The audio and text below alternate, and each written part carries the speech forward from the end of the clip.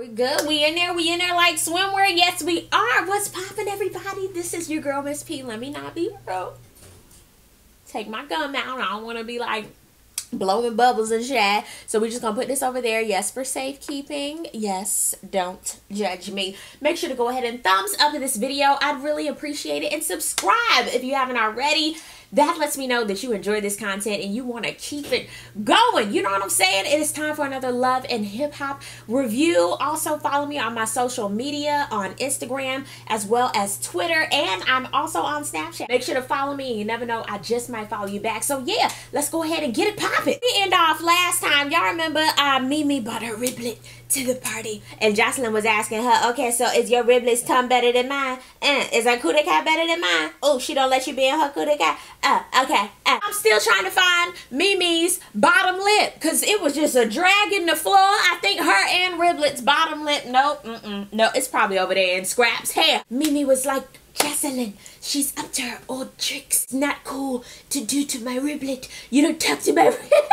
And Chris was tight. Ooh, she was tight. Jocelyn was like, success is the best rubbish. I was like, hold up. I had to rewind because I couldn't really follow. Jocelyn talking about she got a special guest of honor and where the rest of the girls. And Mimi was like, well, they all declined on your ass.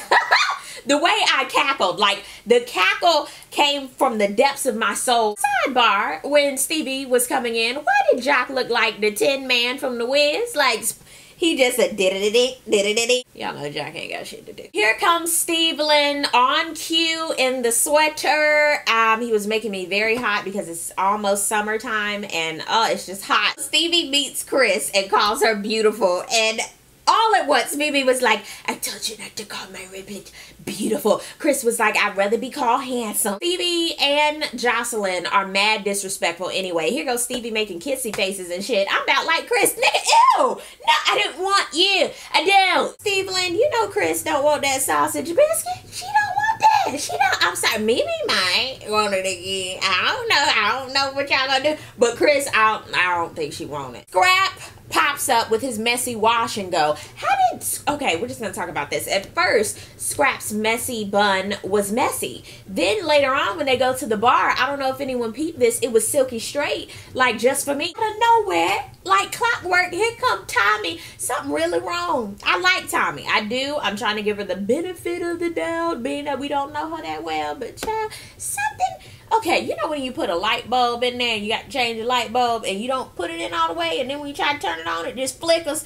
That's what happens. Sometimes she's on, sometimes she's off. She wants to talk to Jocelyn because Jocelyn put the little bug in her head about something that she heard about a dirty bitch being with Scrap. Tommy will go to China to find this F. He told me about a dirty, ugly ass bitch. I didn't see her, so I'm talking to you. I was like, ooh, Tommy really doesn't care. She don't care. Scrap comes over because he talking about he want to be a man and talk to Tommy, okay? So he comes over where Jocelyn and Tommy are, and he wants to talk to her, and basically she drops a nice little bomb Gap band about KK and Stevie steady rocking, knocking others back in the day. Well, no, it really wasn't back in the day. She said it was about 15 years ago. So I said, oh, what? He was like, nah, that's my mama and my uncle. She was like, and that might be your daddy.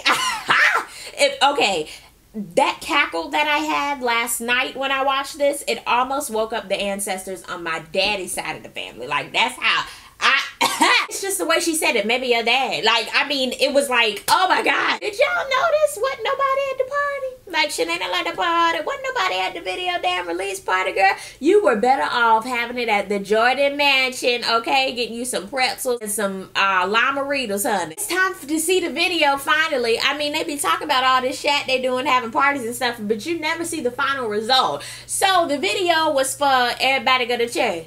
Now it's time to go to work. Whatever the hell the song, however it goes. The scenery was nice.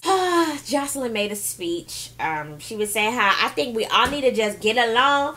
We need to eat Hot Pockets, the new ones that are like croissants. Love the Lord. Yep. Hennessy for everybody. Enjoy. Thank you for coming.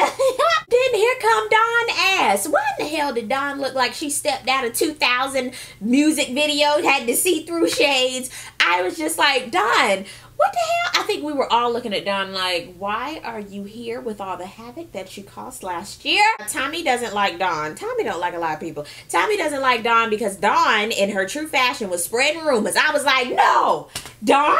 Yeah, that's what Dawn is known for. Spreading rumors, spreading lies, talking about people. Just that's what Dawn does. Tommy, she don't give a shit. She just rolled up on Dawn. You know me? You know me? Dawn was like, you better get your motherfucking finger out my motherfucking face. You better say, I was like, ooh, ooh. The finger pointing, then security already knows about Tommy. They were already on it before it escalated. Oh, while they were really taking her out, here comes Spittle. She spit on me. She spat on me. Tommy, what the hell were you eating for that spit to be so collective? Like it was like a snowball.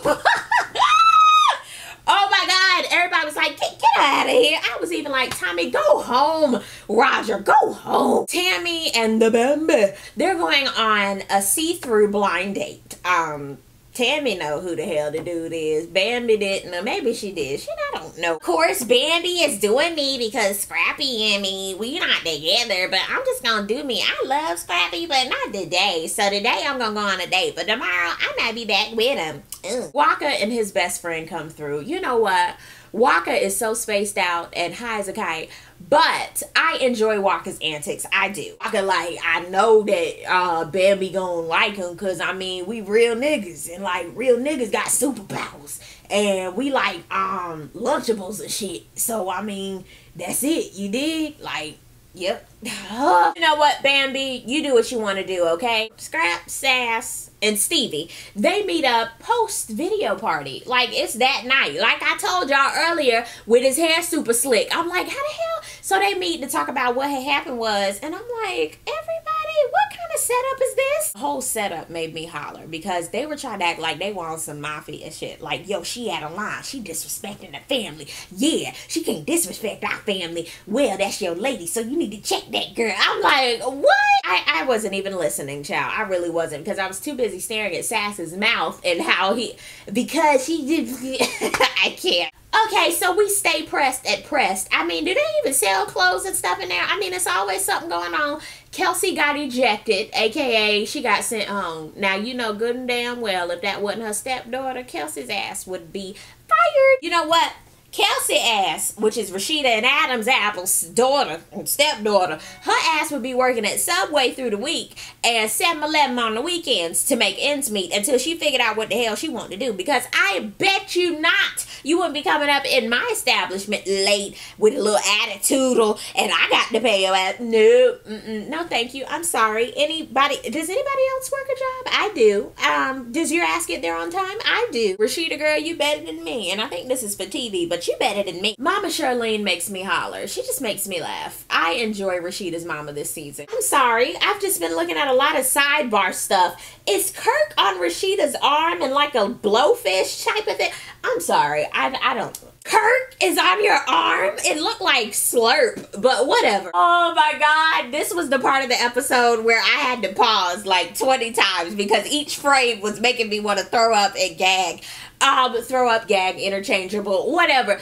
We're at Mama D's home with Ernest. I bet it smells like baby oil, fish sticks, and light, like a hint, well, cigarettes, and a hint of Love Spell for Victoria's Secret. Because y'all know everybody used to wear that. That's what I think that home smells like. And carpet. What y'all think Mama D them house smell like? Put that down below. I would love to know what you guys come up with. Mama D and Ernest in the bed. I'm thinking they're just going to be having some random pillow talk like we see on Love and Hip Hop. No, this is full on granny and pop porn. Like I was just... I could not. And then when she... I can't. When she was licking his nipples and stuff. Now, I will say, for Ernest to be an older gentleman, he don't look half bad. He got that prison body, like the overly toned upper. I can't. But Mama D... I can't. I don't want to. I felt like I was intruding. Like, the way the camera was set up, I felt like we were intruding. I couldn't have been on the production team that day if I was helping shoot. I would say, you know what, we're just gonna get a GoPro and put that shit in there, and whatever y'all edit in, I don't care. She told him, go get the lube, Ernest. Ernest was out of lube. He said, now you know I can't afford to get the lube. I rolled. You know I ain't had no money to get no lube. I was...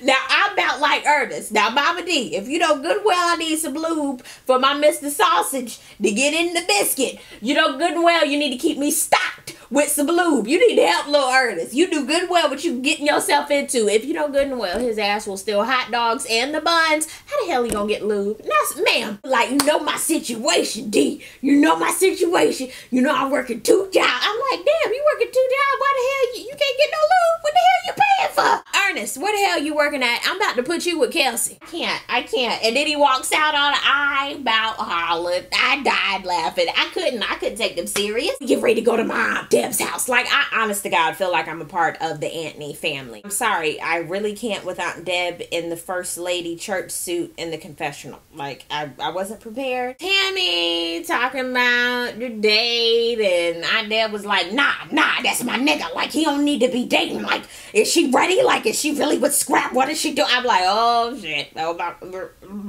Jocelyn and her portrait are back at the penthouse by themselves, post-party. Here comes Stevie. Jocelyn, she act like nothing she says or does is wrong. She just lives in Jocelyn land. Stevie talking about, yo, you need to rectify the situation. Stevie, I don't know what the hell you're talking about. I'm gonna do what I want to do, Stevie. I'm gonna do what I want to do. That's Stevie and Jocelyn. Like, what else what were we expecting? Scrap and Sass and the family go to Dollar's grave and they pay their respects every year. And KK, she hasn't been since they buried him. Why? Because it's tough. I get it. But she comes being that a lot of things are going on, and she shows her support. And that was like a touching moment because, you know, it brought everybody together and it showed her vulnerable side. And, you know, everybody got a heart. Everybody lose people, you know what I'm saying? So it was touching. I was like, oh, it's time for the mama brunch. Aunt Deb is going to be the referee for Mama Charlene and Mama D. So Mama Charlene, Rashida, and Aunt Deb, they're already there. Here comes Mama D, Ernest looking like... Turner, I died, and Scrappy was there too. And here goes Aunt Deb in her confessional. Yo, we gotta come together. We grown women. We gotta be an example for our children and fix this shit. I'm like, you know what? Aunt Deb, she just gives you the inspiration, and then she put that hood shit on it, and you love it. When Mama D did the seance while they were talking, I died. Mama D is not well. Mama, I wonder if Mama D has any meds that she is currently prescribed, because she's not well. Something's not right with Mama. She's not well. Whenever I feel anxious or something's going wrong, I'm just gonna break out in that Ernest out of nowhere just starts spilling the family business, talking about, y'all know she got a drinking problem. And she said, well, we don't talk about how you need to use lube to get it up, do we, Ernest? I said, no. Scrappy had to get his inhaler. I said, Lord, this baby about to have an asthma attack. I am done. Ooh, they bring up the Bambi, and Aunt Deb brings up the date between her nephew and the Bambi.